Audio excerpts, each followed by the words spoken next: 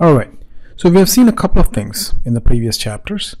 We have started with an inquiry that Walmart has made and HP has created it in the system. So this is our customer, Walmart. This is the company, HP, on this side of the fence. Walmart has inquired for some goods and an inquiry has been created in the system by HP.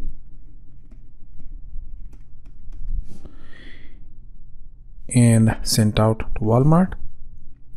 Walmart liked our inquiry and Walmart says, okay, give me a formal quote.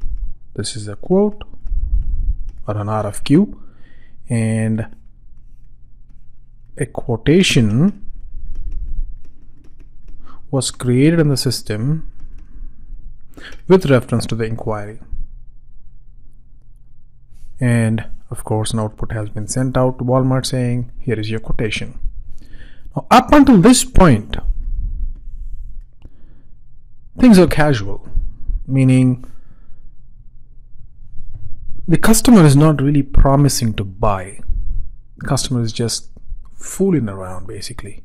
It's like you want to buy a car, you go, say you want to buy this car, right? You want to buy a car, you go to one dealer, you go to another dealer, you go to 5 different dealers.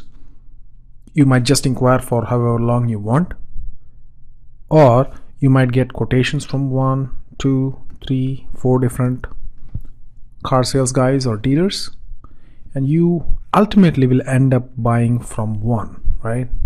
Typically, the quote that you like, you just confirm the quote, and that's when you're going and placing an order for the car. But up until that point, it's just called pre-sales. The term is called pre-sales because up until this point, there is no sale. But after this, if the customer chooses to buy, then the customer will place what is called as a purchase order. Purchase order. So this is step number 1, inquiry. Step number 2, quotation. Step number 3, purchase order. So from this point on, it becomes sales. So it's a promise to buy. What's a sales order? It's almost or exactly similar in terms of the data that it contains between an inquiry and a quotation. You see, the customer does not change, nor does the quantities or the products. Desktops, laptops. So you can as well create it with reference and copy all the products and customers over to your subsequent document, in this case a sales order, and save it, and it will generate a number for you, say 13409. And that is what you're going to send as a purchase order confirmation to the customer Walmart. So here is your purchase order confirmation, which is a fancy word for an order number generated in the system that confirms that we have received the order. It's just like if you go place an order at Amazon, you'll get an order confirmation, right? So here are the products you brought, here are the prices, here are the total taxes, and of course you get additional details like when it's going to ship by, or what carrier, what tracking number, whatnot. That's your order number. In this perspective, the keywords are purchase order and sales order. This is 1, this 2. When the customer is buying things, he's actually purchasing things. Walmart, the customer, calls it a purchase order. HP, on the other hand, is selling things, so it calls it a sales order.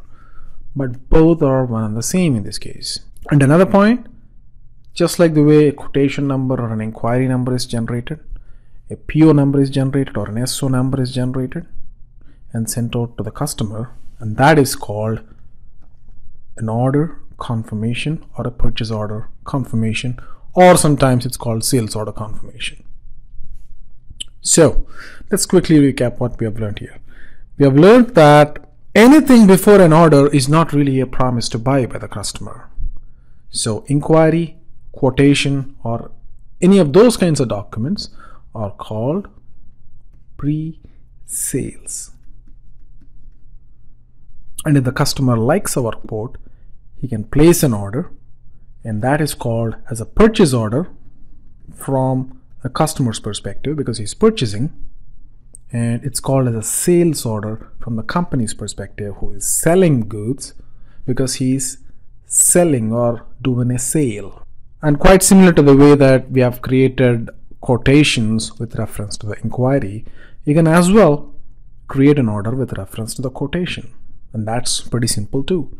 You just have to refer your quotation and do the create with reference button like we have seen previously, and all the data is going to be copied over,